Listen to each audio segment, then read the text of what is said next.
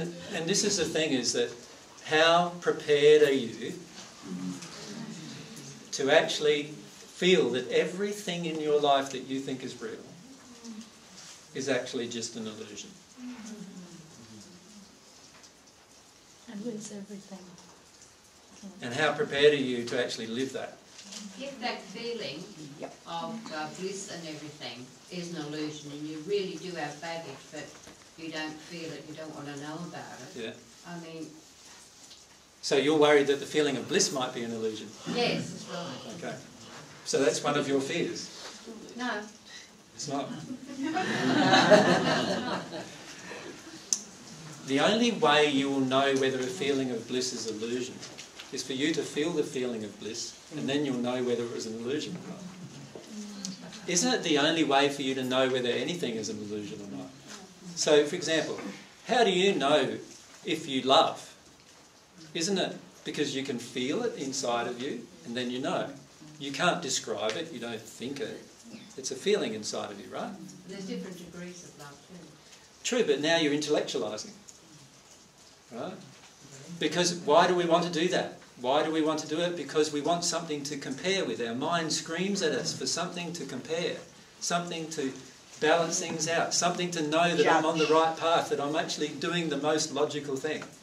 And this is what I'm saying is the soul, the real you, is the only thing that is able to show you what's logical. Right? It's the only thing that can do that. That was the exact question that came up after seeing you last week, was how will I know, how do I know, truly know, which is absolute God and which is just, you know, 6, 7, 8, 9, whatever plane. How will I know which is really, truly God? Can I just go back to this at some stage in the future? Please do. Because we want to look at some practical things you can do. At the start, you won't. I get that. Okay. Here's God.